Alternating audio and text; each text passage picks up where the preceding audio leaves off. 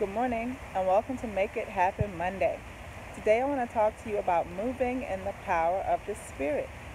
There are people in our lives that just seem to always be at the right place at the right time. They know what to say, they know the right thing to do, they know the right people, or they're bold enough to get to know those people. I want to submit to you today that those people are moving in the power of the Spirit.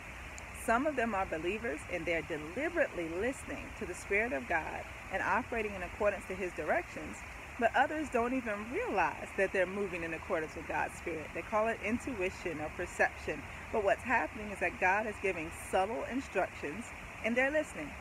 I want to encourage you today to become one of those people. God is always trying to talk to you. He's always trying to motivate you and move you in the right direction, connect you with the right people, give you the right words to say and the strategies to move forward. Listen to Him. That'll help you make it happen. Have a wonderful work week. I'll see you tomorrow.